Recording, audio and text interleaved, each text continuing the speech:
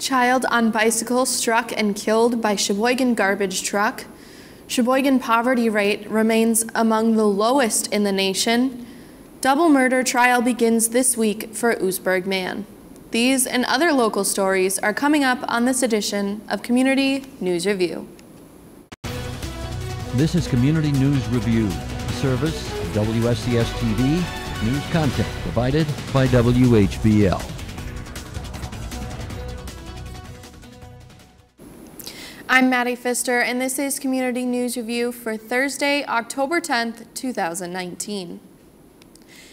A 9-year-old child is dead after being struck by a city garbage truck in Sheboygan, Wisconsin on Wednesday morning. Police say the unidentified child was on a bicycle at the time of the incident near 14th and Center.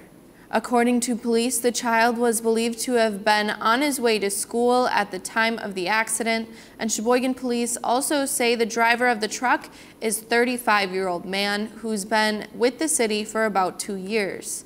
He was also with another worker, a 55-year-old man who has been with the city for about 21 years and was collecting garbage at the rear of the vehicle at the time. The State Patrol is now investigating, and drivers are being asked to avoid the area of 14th and Center as the investigation continues. Sergio Oka, a man from Oostburg charged with killing 2 men back in 2017, goes on trial this week.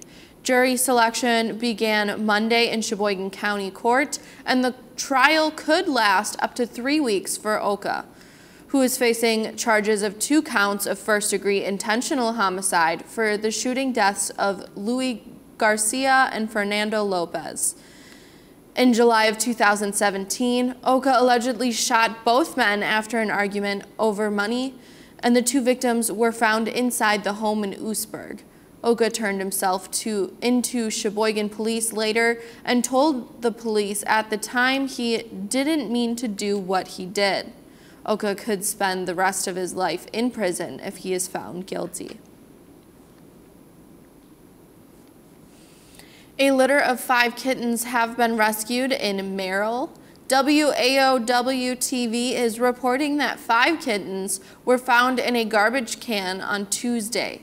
A man found them in the garbage can at the end of his driveway and brought them to the Lincoln County Humane Society after he could not find the mother cat. The kittens were put into a cage with a surrogate mother by shelter volunteers at the Humane Society, and so far the mother cat has not fed the new kittens. For now, shelter volunteers are feeding the kittens every 3 to 4 hours. The kittens are doing well but will need foster care. Shelter manager Liz Frensfield tells WAOW, "We hope to find someone who can provide that care for them." Wisconsin Department of Natural Resources officials are cautioning hunters against phony licensing scams. The agency says they have been made aware of at least 2 websites that claim to offer licenses, but after users pay the fee and turn over personal data, they are only given information on how to apply for a license with the DNR. Officials say authentic licenses should be purchased at any DNR authorized retailer, service centers, or Go Wild website. Anyone that thinks they may have been taken in on one of these scams is asked to call the state's Department of Agriculture, Trade, and Consumer Protection at 1-800-422-7128. Analysis of U.S. Census data by 24/7 Wall Street shows Sheboygan with the 2nd lowest poverty rate in the nation last year at 6.6%. Rochester, Minnesota ranked lowest in the nation, placing Sheboygan from year-earlier ratings. Sheboygan poverty rate was almost half the national rate. Unemployment was 2.5%, and SNAP recipients numbered 7.7% of our population, which earns a median income of $60,000 896. 2 other Wisconsin cities also made the list of 10 least impoverished cities in the nation, Appleton and Wausau at numbers 4 and 5 respectively. And finally, it was a busy floor session on Tuesday in the state Senate with dozens of appointments and bills on the agenda. Senators started the session by approving all the Governor Tony Evers' cabinet picks, and those appointments have been held up for several sessions before making it to the floor. One pair of bills will change how the state handles sexual assault testing kits, and one bill lays out distinct procedures for what happens once a test is performed, something that the state senator Robert Cowell says was oddly not in place. We have no statutory procedures currently for sexual assault kit processing, and we need to have that. We need to have a clear chain of evidence to prevent the kinds of problems that have occurred in the past. The other bill requires police to and investigators to keep victims appraised on when their kits are being tested.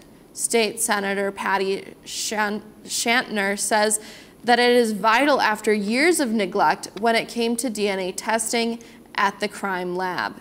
It empowers victims and survivors, and we need to really support our victims, and this helps them track through the justice process. So I hope everyone supports it.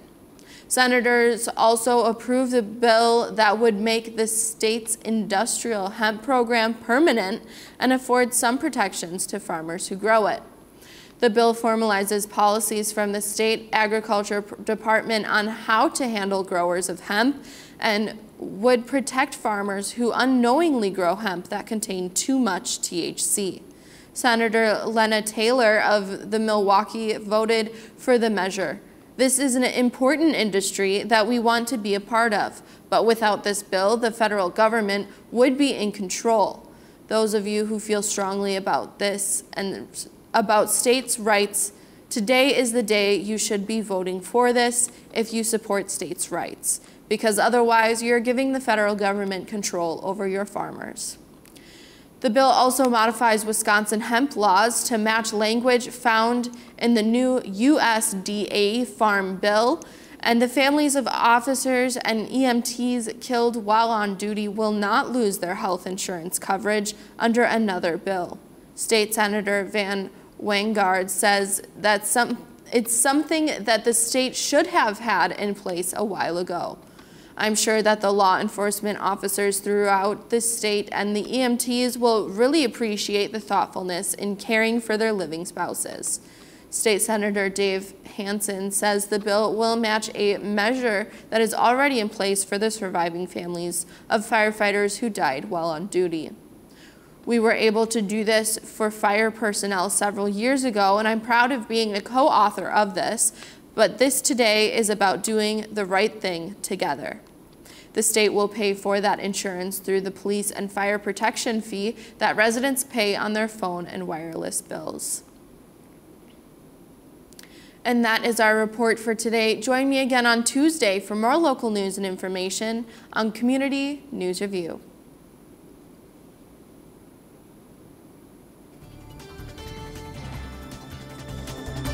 News content for this program provided by WHBL in cooperation with WSCS TV.